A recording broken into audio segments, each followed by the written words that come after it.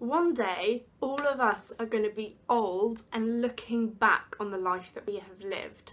And something that I am going to be wondering is, did I live a life that was responsive to love and freedom? Or did I live a life that was responsive to being scared and being fearful of who people thought I was and letting that stop me from living my life? I definitely know I want to live a life of love and freedom.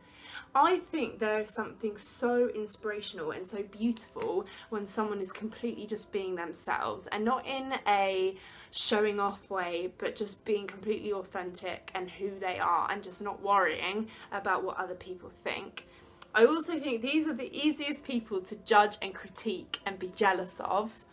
But when we, personally, as ourselves, when we let go of the chains that the world wraps us up in, then we will have the freedom to run through the fields. And you, as an individual, are uniquely made.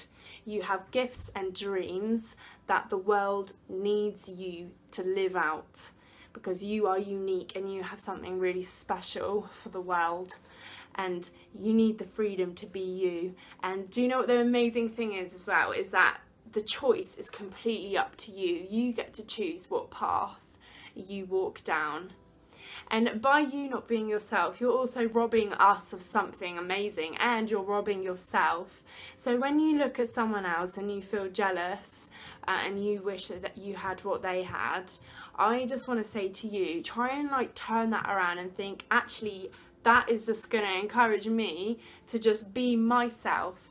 Because when you're free, that's when you can sing loudly, that's when you can dance and not care, that's when you can make things, create things, live your life the way you want to live your life, and live out the dreams that you have, no matter what the world says to you, no matter what anyone says to you. So shine brightly, because there is something so special that the world needs you to live out.